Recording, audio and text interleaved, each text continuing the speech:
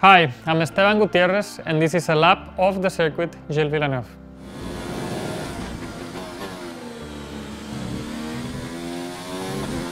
We crossed the line for the start of the lap.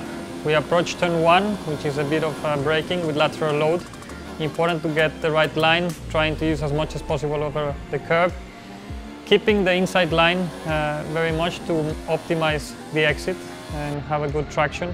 As we approach into the first chicane, it's a very tricky corner, but also very nice, using aggressively the curves. High-speed corner, flat out, very simple. This braking is quite tricky, also to turn in, and since it's a bit of off-camber, sometimes you get a bit tricky exit.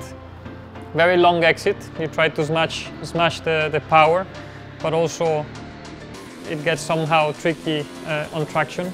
Another chicane, a bit faster chicane, which is very important to use as much as possible the exit curve to optimize. We go down to the hairpin, very high braking.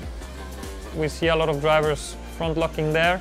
Important exit as we go down the straight, and we have some overtaking opportunities with the DRS over here. And as we approach into the last chicane and also the famous Wall of Champions, we try to open up the line by using the curves as much as possible, and this was a lap of Montreal.